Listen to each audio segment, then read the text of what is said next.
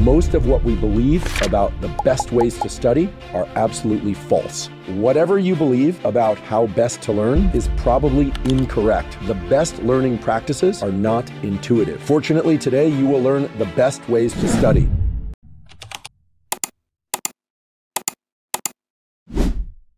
Now, there are other components to learning and neuroplasticity that are just too interesting not to mention, but I'm just going to mention them in brief. Things like gap effects.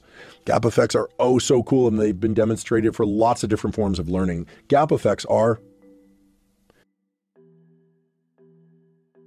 what I just did, which is to take periodic pauses in the learning of material as short as 5 to 10 seconds, but even as long as 30 seconds, during which your hippocampus, the neurons in your hippocampus, repeat information that you've been exposed to for the first time at a rate 20 to 30 times faster than typical, just as it does during rapid eye movement sleep. So if you are a teacher and or if you are a learner, periodically throughout an episode, a class, or whatever of trying to learn new motor skills or music skills or whatever kind of learning, pause and let your hippocampus generate more repetitions of that material than it would otherwise if you just tried to barrel through. So I realize as words like test and quiz, evaluation, offsetting forgetting, all of that stuff can, spike people's cortisol. It can give us flashbacks to uncomfortable classroom experiences related to being called on, cold called for the answer. Keep in mind that testing as a form of studying, whether or not self-directed or given to you by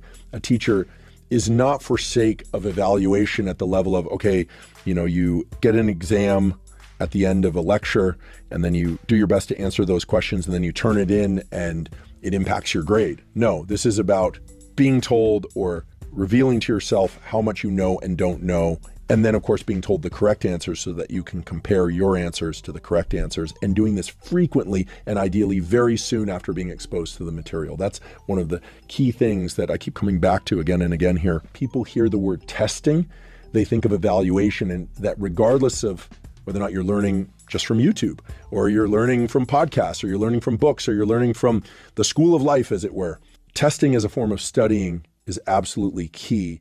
Now, in terms of emotion, I think we all inherently understand that more emotionally laden experiences are remembered more durably. We tend not to forget them. In fact, this is the basis of things like PTSD, post-traumatic stress disorder.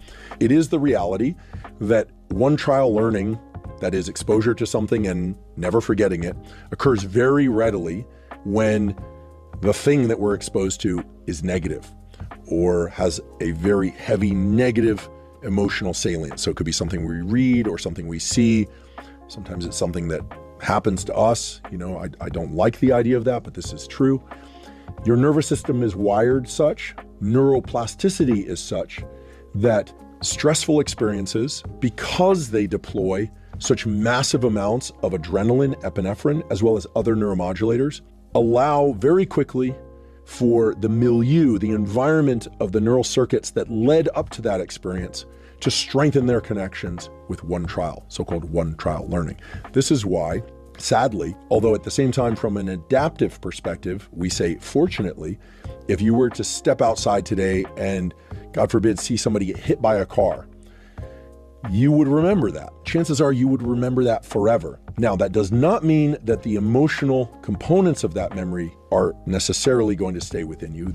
We know that it is the same neuromodulators, mainly epinephrine and norepinephrine, deployed at massive amounts in those moments where something very stressful happens, that allows the neural circuits that led up to the circumstance, as well as the neural circuits that encode that visual scene and scenes like it or sounds like it, to be locked in and linked to the stress response.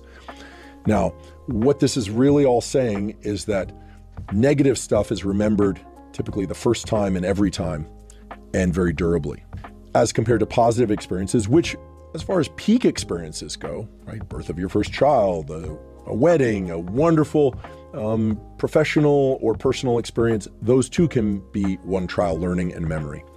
But most things that we are exposed to are not at those extremes, either negative or positive. Point here is that if you're a teacher and or if you are a learner, paying attention to your internal state as you're trying to learn is very key, okay? So emotion matters. So much so that in a beautiful review about learning and memory from the great James McGaugh, one of the luminaries in modern neuroscience and psychology of memory, he talked about a medieval practice, this is pretty wild, whereby adults and kids were taught information and then thrown, literally thrown into cold water. Why?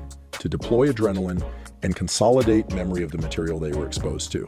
Now, no, I'm not saying you need to do a cold plunge after being exposed to new material, but guess what? Drinking caffeine will increase your levels of epinephrine.